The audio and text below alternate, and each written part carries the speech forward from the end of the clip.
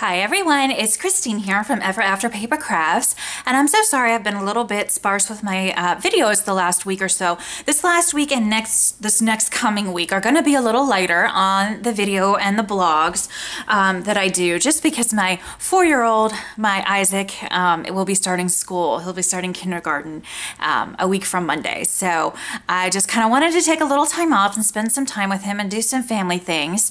But after that, I'll be back to full-time posting at least 4 videos a week. But I do have a video for you today, and this is the card we're going to be working on. The mermaid is from a new honeybee stamp set called Swimming By, and this is the stamp set. It is so cute. I love the mermaid, the little turtle, the little message in a bottle, and then the different sentiments that you can combine to create whatever greeting that you would like. So this is, again, this is the card, and pay attention specifically to the background. That's what I'm going to be showing you how to do in this video today. So I created a watercolor kind of underwater scene, and then I coated it with a beautiful silver pigmented watercolor paint. And so when you tilt it in the light, it has this gorgeous shimmer and shine to it. There's also a lot of glitter on that mermaid, which I don't think that the camera's gonna pick up, but I will have plenty of pictures on my blog, and I will link to my blog in the description box of this video. So again, for this video, I'm just gonna show you how I did that beautiful backgrounds there. So let's go ahead and get started.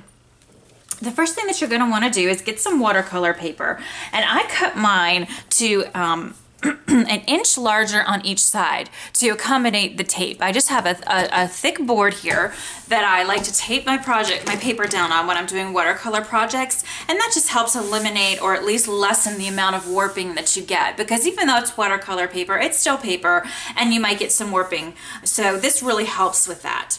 And then I just used regular painter's tape to tape this down. I knew I wanted the background panel of my card to be a full A2 size card front, because I really wanted to show off that background and still have room for the sentiment and the large mermaid.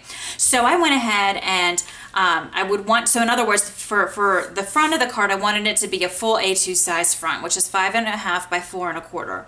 So I cut this piece of Canson XL watercolor paper at 6.5 by 5.25, so an inch larger. And I have the textured side up, and let me just show you the difference really quick. I just want to pull this up for just a moment. I have found my best results are when I have either coloring with zigs or doing actual watercolor painting. I find it best to have the textured side of your watercolor paper up. It's going to be very hard to show on camera, but your watercolor paper, at least if you're using the Canson XL and many others, has 2 different sides. One side has little bits of pigment or bump, I guess you could say. I don't know how else to describe it. It doesn't feel bumpy, but it has texture that looks raised on one side, and the other side is smooth. Always tape it down so that the textured side is up, facing upwards. That's what I do, and I have found that that works perfectly for me. So let me go ahead and tape this back down now. See if I think I should be able to reuse this tape. I shouldn't have taped it down first, because I really wanted to show you guys that, just in case you're new working with watercolors. I have also found that when I do any watercolor painting or coloring with my zigs, I want that textured side face up. Okay, so I'm just taping this back down here. This is just standard painter's tape, and it comes off very easily, and it doesn't damage your paper. It's a low tack tape, but it's good enough to keep it down while we're painting. Okay, so for the background now, I'm going to be using my Gansey Tambi watercolor paints. This is the 36 palette collection. You can get this on Amazon, very inexpensive. I think it's $26 for this entire palette, which is really, really lovely, and I love these paints. Now, they don't have names of the colors in English, they're in Japanese, so as I use the colors, I will call out the numbers for you, just in case you want to make this just like mine. Alright, I have a cup of water here that's off camera, and the paintbrush that I'm going to be using is a simple silver black velvet size 8 round watercolor brush. This is my favorite. This brand is my favorite for watercoloring, but quite honestly, for this technique, you can use any paintbrush that you have at home. All right, so I'm just wetting my paintbrush now, and I'm getting the paper wet with a clean, wet paintbrush. Just getting it wet so that when we put the paint on, it's gonna spread a little bit and do some of the work for us. Okay, so the first thing that I'm gonna do is I'm gonna put some green down, and I'm going to use number 58. And it's just a fun little lighter green color. And I'm just gonna put some wherever I want. There's no magic to this. Just put the paint wherever the heck you want it. And also there's no magic in putting it down. You can blot it down or just, you know, smooth it down like I'm doing with the paintbrush here. There's no magical technique or anything like that regarding how you put the paint down. Just put it down any way you like. I used blue, purple, and green for this background here. So next what I'm going to do is grab some purple, and I'm going to be using number 38. I'm going to put it here in this top right corner, and then I'm going to also put some with a slightly lighter or darker rather color of purple down here, and this is number 139. They're very similar, so it really doesn't matter. You could just use one of them if you wanted to. Now I'm going to get into my blues, and I'm using number 62 for a blue, and we're just going to put this around here and a little bit over here as well. Just darken that up just a little bit. And now I want one more color of green. So I'm going to dip into number 56, which is a very dark green. And we're just going to go ahead and put that in some of the white spaces that remain, like so. All right. Now I'm just going to go back again and go over what I've just done, just to darken up the colors just a little bit. You could hit this with your heat tool to really build that color up, which I've done in other videos in the past. But to save time and to show you how you can do this a little bit quicker if you're kind of in a time crunch, I'm just going to do it very quickly. So I've just kind of mapped out in my head which colors I put where, and all I'm doing now is putting the same color on top in the different spaces where I already put it. So that's all I'm doing, just to darken, and you can see how much darker now the color is. And it's really going to stand out a whole lot more when our project is completed. And I'm just going back now to the very first color we used, which is that number 58, and just putting it down one more time over where we already put it, like so. All right, now we're going to go ahead and get our heat gun. And it's going to be loud for just a little bit here, guys, but we want to make sure for this technique to work and to get that really shiny look, we want to get this nice and dry. And you may want to take some paper towel and blot just a little bit where there's some excess water. Just blot it just a little bit as you're drying along, just to clean that up just a little bit, and it'll dry a little quicker as well. So we just want to get this nice and dry. Now, of course, you don't have to use a heat gun if you don't want to. You can just let this sit here and air dry and go do something else and come back later once it's dry. Or you could, you know, hit it with a hair dryer. It might take a little bit longer with a hair dryer. They don't get as hot as heating tools do, but you could still use a hair dryer to get this paint to dry. Just dabbing this with a paper towel here. And don't worry, I've got some white splashes here. That is okay. We're going to fix all of this in a moment with this fun shimmery technique that we're going to do.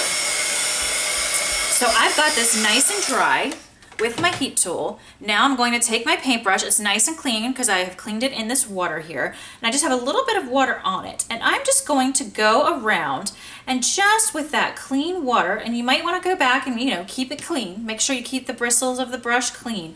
But I'm just going through here, and as you can see where the colors, there's kind of like lines that separate the colors. I'm just taking the clear, clean water and going over those lines just to blend it. This is just a trick I learned as I just kind of learned this by accident, really. And I'm like, oh, hey, that actually makes that line between colors much, much smoother. And not quite as dramatic of a line in between the colors. It just kind of helps blend the different, so it's a nice blend, in other words, from one color to another, and it doesn't look quite as choppy. And so now I'm going to put just a little bit more color down here. I've lost a little bit of the blue, so I'm going to put a little bit more blue right down there and a little bit down in that area as well. Now we're going to hit this with the dryer one more time and get it nice and dry, and then we'll do our fun shimmery, and I'll show you how to make it all nice and silver with that silver shimmery paint. So bear with me here as I get this nice and dry. But that clean water in between the different colors really does help soften the lines in between the colors. And then once we put the silver pigment paint on top, it's really going to make a difference. And you're not going to see harsh transitions anymore from one color to the next. It's just a really fun technique that, like I said, I really did learn on accident, and it works perfectly.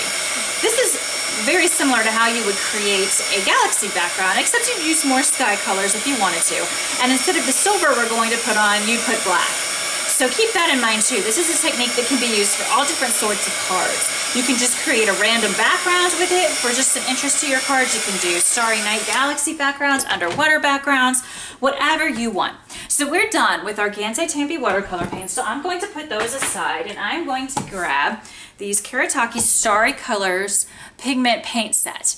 And what we're going to be doing is we're going to be using this white gold here, only that color. And it actually turns out to be a really pretty silver. So these are very pigmented paints, so you have to get them very wet. So you're gonna have to go back to your water cup quite a few times to get that paint flowing so it actually attaches to your brush. But once it does, you just want to get goop it on your brush, and now you're going to, just like as if you've done a galaxy background before, and how we'd go in with the black, you're going to do the same thing, but with the silver. So you're going to go on top of what you've already done. Trust me, it's going to work. I know a lot of people are like, but wait, I don't want to ruin what I've already created. And I was the same exact way, but once I gave it a try, I was so impressed with the results that it's just so worth doing, because the results are absolutely gorgeous, guys, I promise. So I'm just taking this silver and going right over what we've already done. But this is why you really have to have this underlying paint completely dry first. Otherwise, you're going to get a muddy mess. So make sure that your underlying scene is completely dry before you add this silver paint. So, and we did that with our heat gun, but again, you can just leave it to air dry, or you could use your hair dryer, whatever you have at home that you can use. So now it doesn't look shimmery right now very much because it's wet. So let me break back out my heat gun here, and I'll show you how when it's dry, it looks absolutely gorgeous. So shimmery and shiny and silver, pearly. It's like a pearly silver undertone to this beautiful under the sea background that we've created. It is so fun and so pretty, and really just something I was honestly just playing around with. So I definitely encourage you, if you have some time in your craft room, pull out your brushes, pull out some paints, and play, because I think you will be surprised, at least I was very surprised at what I was able to create, just honestly playing around and not paying much attention at all. All right, so that's good. Let me now pull this up to the camera again, and you'll be, look at that. Now there's still some wet spots, but you get the idea. Look up here, how beautiful and silver and beautiful that is. Oh my goodness, I just think that is so pretty. It adds so much to your card, and all we did was coat over what we'd already created with some white gold pearlescent paint. And here's the finished card, guys. It really is that simple. How beautiful is that? And what a gorgeous card it makes. So just to talk you through finishing this card up, of course, you'd color the mermaid. I'm going to do a second video here in a moment to show you how I colored the mermaid. I didn't want to put it in this video because it would be too long. I used this sentiment here that says swimming by to say I love you, and I embossed it in silver embossing powder and put some silver foil paper behind it just to really bring out that silver that we created in our background. And then the little message in a bottle I thought would be cute. The message could say I love you, something like that. I just thought that was cute to have in her hand. And then I have a little turtle here, and then I just added some sequins, and that's it. That background really is, you know, the big focal point of your card, that and the image. And so it didn't really need a lot of embellishment. I did put a little bit of silver twine behind the I love you, just again to emphasize that silver in the final card. And this all fits, of course, on a standard A2 size card, 5.5 by 4.25. So I hope that you enjoyed this. Again, here's the background that we just created on camera. It was so easy to do. It took just a couple minutes to do it, and you can start to see that shimmer there. And of course, when it's completely dry, it will all just shimmer, and it'll have this beautiful silver overlay to it, just as you can see on the finished card. So I hope that you love this, and we'll give this a try. Stay tuned for part 2 of this video where I will show you how to color the mermaid. Thanks so much for stopping by, guys, and I'll catch you in the next video. Thanks. Bye-bye.